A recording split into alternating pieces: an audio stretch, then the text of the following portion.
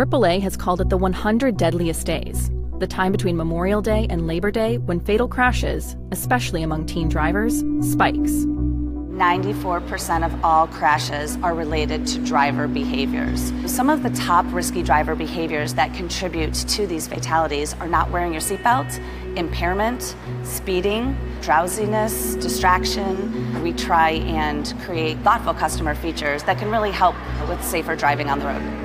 When you look at all the fatalities in vehicle, half of those fatalities, people are not wearing their seatbelts. Teens self-report always wearing their seatbelt only 59% of the time. We've recently introduced an industry-first buckle-to-drive system with our teen driver feature. If I'm to put my foot on the brake and not have your seatbelts on and try and shift, the shifter's actually locked. Because again, we know that wearing your seatbelt is the #1 thing you can do to protect yourself in a crash.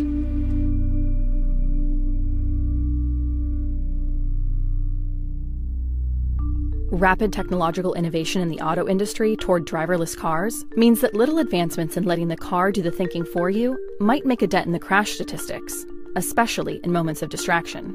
The Insurance Institute for Highway Safety is a nonprofit funded by auto insurers that conducts research and creates consumer safety ratings for vehicles. We've crash tested cars for a long time, trying to protect occupants in the event of a crash.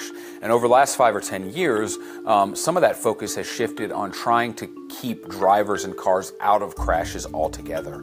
So we're starting to see vehicles equipped with camera, with radar systems, ultrasonic sensors, technology that's able to detect if a crash is imminent. So this is a Hyundai Tucson that has autonomous emergency braking. There's a camera mounted behind the windshield. There's also a radar unit mounted on the front of the vehicle, down here behind the grille.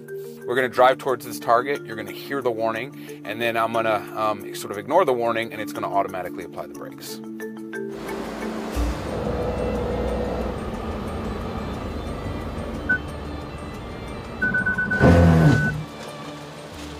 And you can see we avoided a collision with the vehicle. This is a Subaru Forester.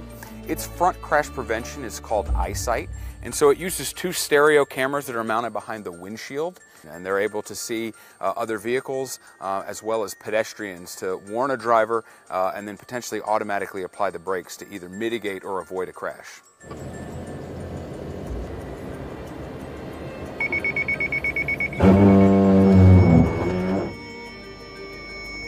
So this one has, similar, it gives a warning in the display. If the driver doesn't respond, it will automatically apply the brakes. Front crash prevention systems, which include automatic emergency braking, are reducing front to rear police-reported crashes by about 50%. Right now, a lot of that technology is optional equipment, but we are seeing more manufacturers installing that as standard equipment. And in fact, the Insurance Institute, along with the government as well as manufacturers, had a voluntary agreement that by 2022, the manufacturers would make front crash prevention systems standard on all of their models. Despite all the advancements in technology, there's only so much a car can do for the driver. And sometimes, impairment or drowsiness just means it's time to get off the road. Some of our work at Chevy is to help you stay safe. But other times it's just to educate our customers and really get the message out that drowsy driving is dangerous. To mimic the effects of drowsy driving, we created a suit. This suit is 23 pounds to slow your reaction time. So when you're drowsy, you're going to have a slowed reaction time. Right now, all we've done is slowed you down. Now we're going to impair your decision making or mimic the effects of that. So these goggles are going to come over your shoulder. Okay, so this is closing once every 4 seconds. For 1 second. 16 to 23% of fatal crashes are due to drowsy driving.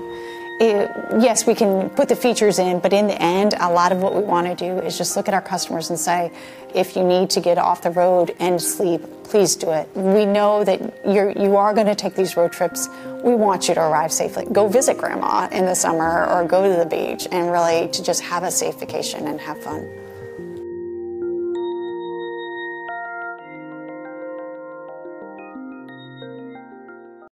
Hey, NBC News viewers, thanks for checking out our YouTube channel. Subscribe by clicking on that button down here and click on any of the videos over here to watch the latest interviews, show highlights, and digital exclusives. Thanks for watching.